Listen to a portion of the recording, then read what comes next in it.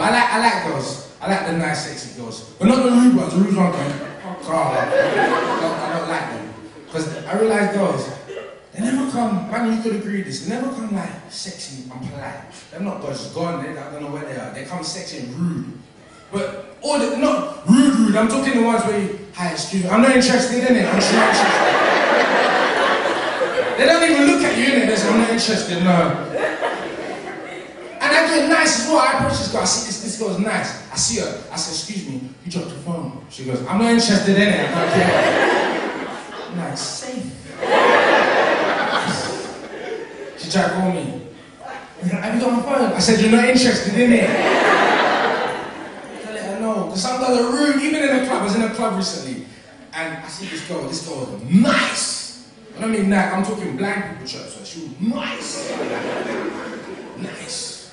She looked like you, but sexy enough, yeah?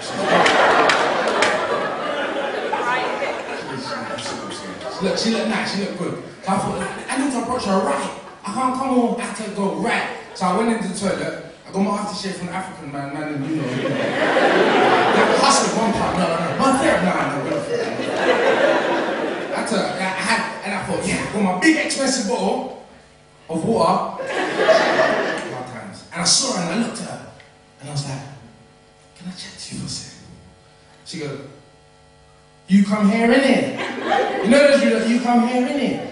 And I was with my buddy, so there's no way. I was like, nah, I'm not going to her. She's coming to me. Not even halfway, she's coming to me. They're like, yeah, that nigga. No, I'm not going to her. So when I made my way there now, I used the same line. You heard it before, I'll have to think quick, you know. I said, sorry, but haven't I seen you somewhere before? You know what she said, man? Yeah, that's why I stopped going there. You know when you want to rush the girl?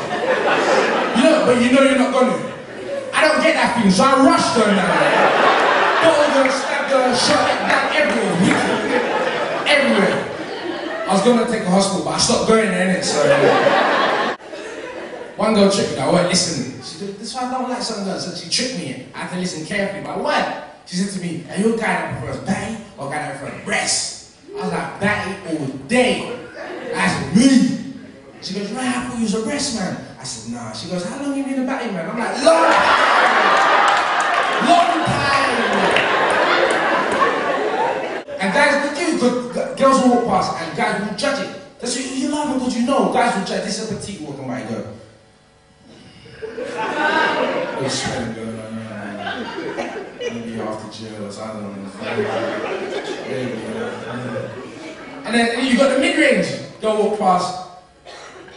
Oh, that's a black one still. The voice goes higher. That's a black one still. Get excited, don't like black one, you know? And then you got the dark where you get mad, your lips just rumble. Don't lie, it goes past this. And that's a black one. You know? You get mad. It's true. That's the ones when she puts on her jeans, she does the dip. You know about the dip? This is the girl.